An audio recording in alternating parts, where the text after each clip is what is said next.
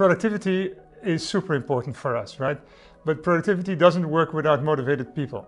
And so this whole motivation comes from collaborative working. We very much believe that teamwork creates better results. And so even if an individual has perfect skills, we would like that individual to share those skills with others and to really work together on perfecting it.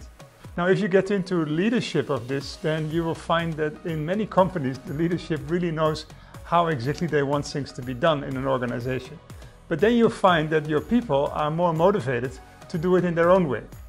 So what we find super important is to get people to understand and embrace the goals of the company, the strategic direction of the company, and then create their own interpretation of how to get to those goals.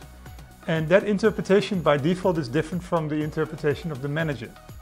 And so it's important as a leader in a company that you accept that and that you don't try to force your way through the organization, but really accept that people have their own ways of doing things and that achieving the goals of the company in the way of the people is often so much more effective and faster than trying to force certain principles and routes to success on people.